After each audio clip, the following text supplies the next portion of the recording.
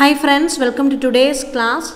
So today's question is, the compound interest on a certain sum of money at a certain rate for 2 years is rupees 282.15 and the simple interest on the same sum is rupees 270 at the same rate and for the same time. Determine the rate of interest. So what's the given question? The compound interest is given. What is the compound interest? It is 282.15 rupees. And simple interest is also given, it is 270 and time is equal to 2 years. So you have to find out the rate of interest. So we know the equation connecting simple interest and compound interest. What is the equation?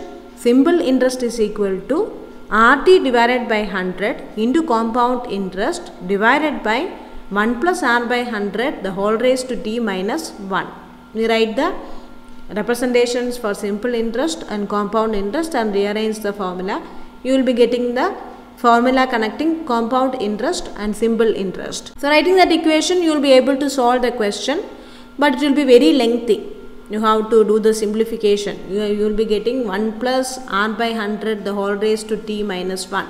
So from there, if you are trying to find out R, it will be a very lengthy process. And R is also there in the numerator also. So this is the formula: simple interest is equal to RT by 100 into compound interest divided by 1 plus R by 100 the whole raised to T minus 1. So this is the formula. So you are having R here also in the numerator as well as in the denominator. So you are having all the other terms. You are having simple interest, you are having compound interest, you are having time.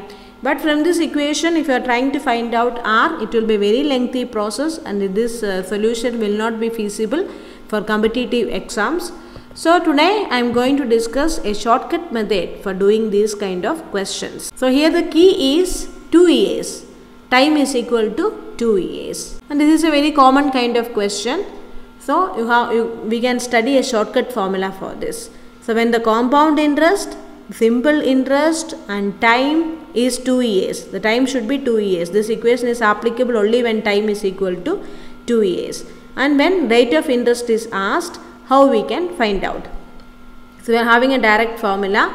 Rate of interest is equal to the difference between compound interest and simple interest. The difference between compound interest and simple interest, the whole divided by simple interest into 100. So this is the formula, into 100. Okay. So we have to find out the difference between compound interest and simple interest. That difference divided by simple interest into 100, you will be getting the rate of interest directly. And this will be applicable only when time is equal to 2 years. And we will be also studying another formula when time is equal to 3 years. These kind of questions normally comes for time is equal to 2 years or time is equal to 3 years. Beyond that, it will not be feasible to find out. So such questions won't be asked normally. So we can study shortcut formulas when time is equal to 2 years and when time is equal to 3 years. Okay. So now we can apply this formula here. We are asked to find out the rate of interest. So rate is equal to difference between compound interest and simple interest. So what is the compound interest? 282.15 and the simple interest is 270. So the difference will be rupees 12.15. Sorry, 2 is also there. Okay, sorry, I am very sorry.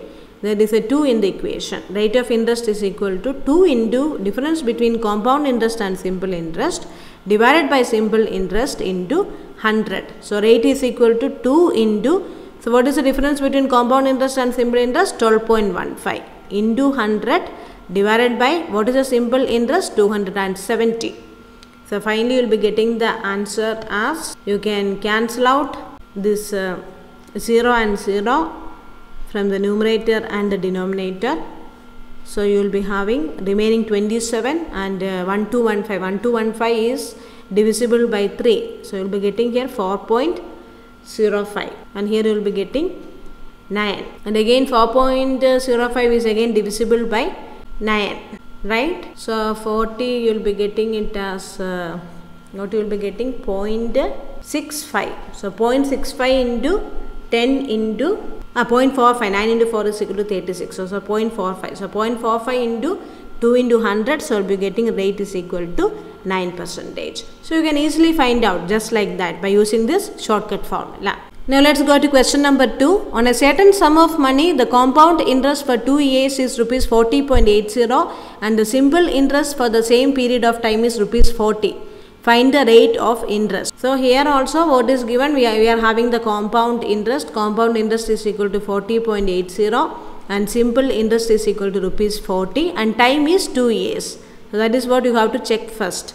The time is 2 years, compound interest is given, simple interest is given, you have to find out the rate of interest. So we are having the shortcut formula.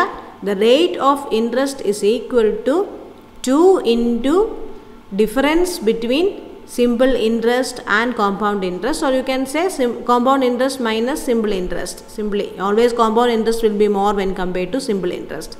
So difference between compound interest and simple interest divided by simple interest into 100.